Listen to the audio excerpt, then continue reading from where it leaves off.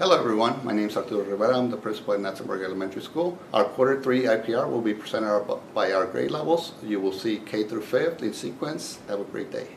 Based on the ELA SMART goal, the team focused on strengthening Tier 1 instruction. Kinder students increased comprehension and phonics skills by 10% based on the Interim 2 and Interim 3 data.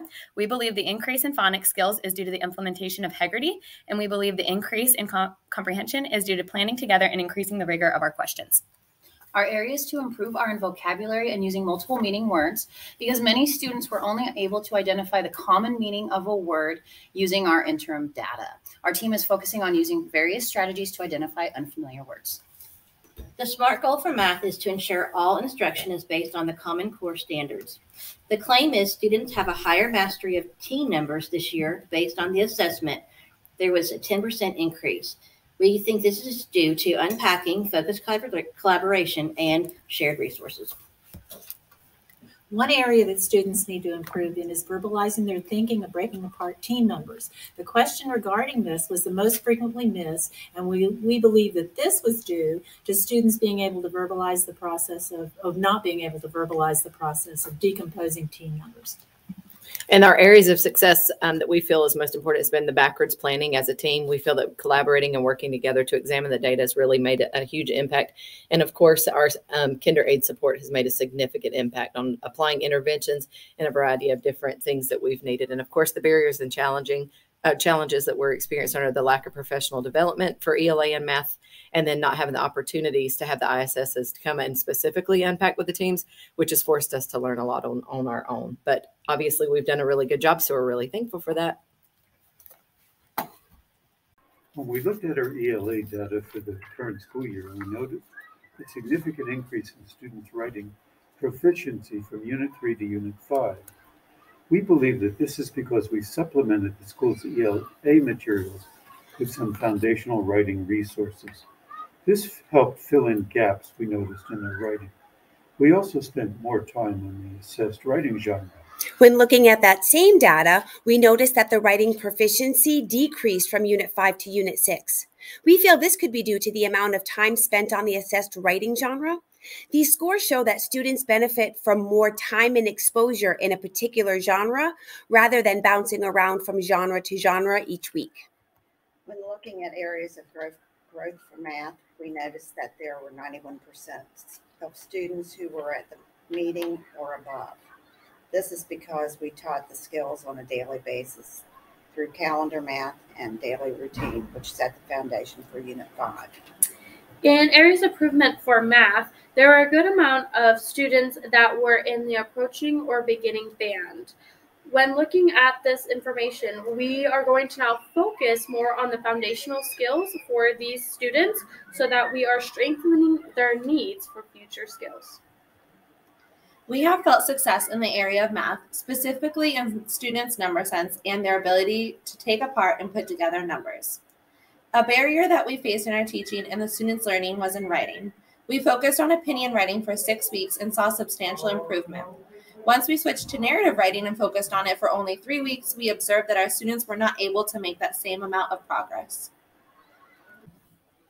This is our second grade Q3 share-up. For ELA growth, we observed improvements in our students' reading comprehension and grammar phonics skills. We believe this was due to effective small group instruction and multiple opportunities for mastery of the grammar phonics skill. Areas to improve ELA. Students who scored in the approaching standard need to improve developing their writing responses and practice test-taking strategies.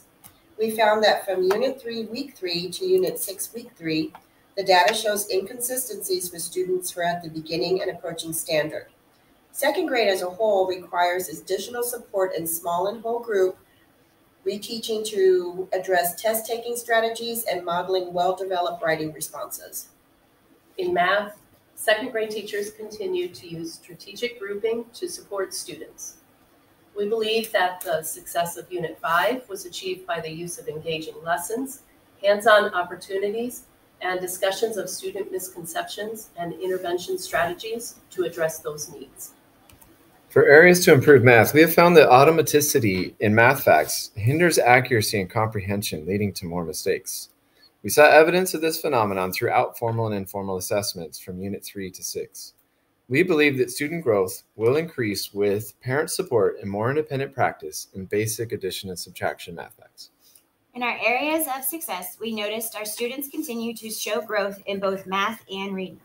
Our second science interim also showed success for our students. In our barriers and challenges, we believe if given more time in between units, we would be able to provide better intervention support for our struggling learners. The shift mid-year from comprehension to grammar had us comparing two different types of data, so it does not show a true picture of their growth or needs. In third grade, students have improved in the area of ELA in the area of writing, grammar, and spelling. The evidence of this is from the beginning of the year writing sample as compared to the middle of the year writing sample.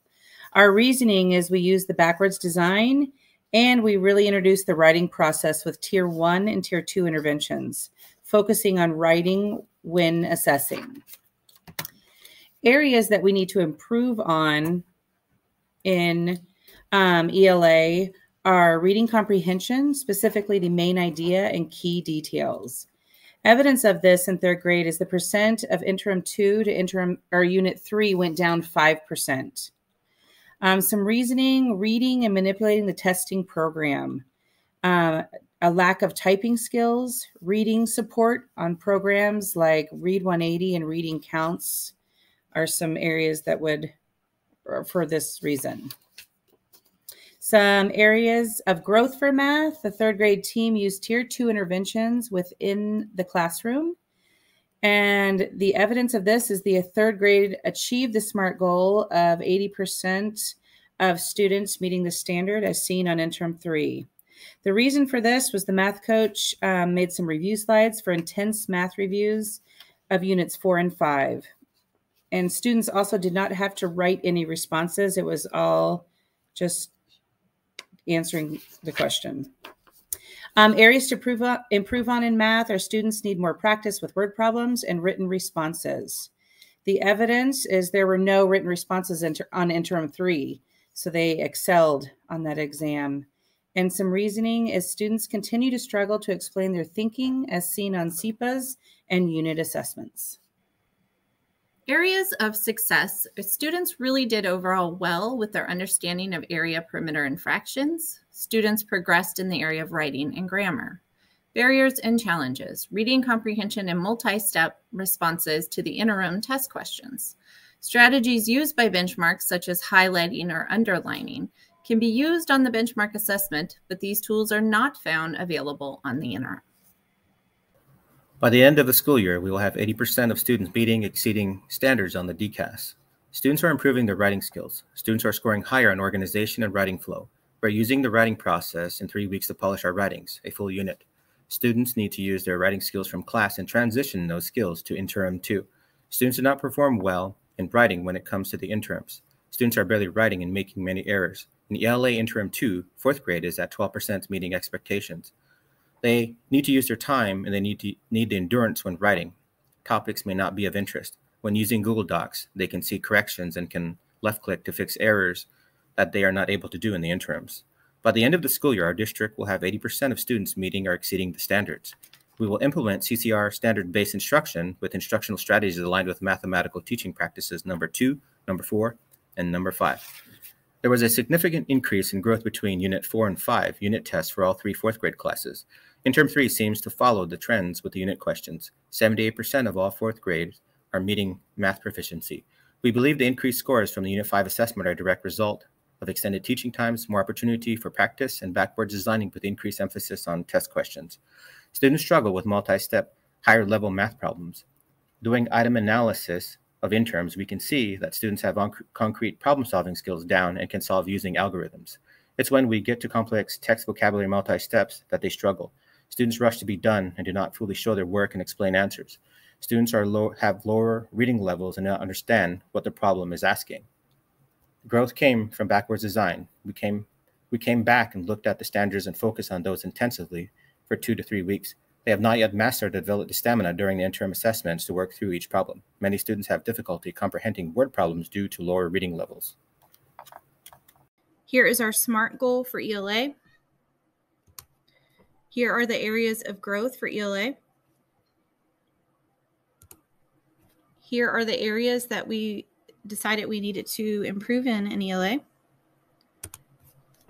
Our SMART goal for math. Our areas of growth for math. And our areas to improve in math. Despite the many barriers our team has encountered, such as a lack of adequate ELA resources and support, our classroom sizes, and SPED staff shortages, we have cause to celebrate. We are very pleased that our students showed growth as noted with meeting our district and building goal of 80% proficiency on our interim 3 math assessment, as well as our unit assessments. As a team, we are proud of our cohesiveness to meet the rigor required for success, as well as our backwards design of each subject area.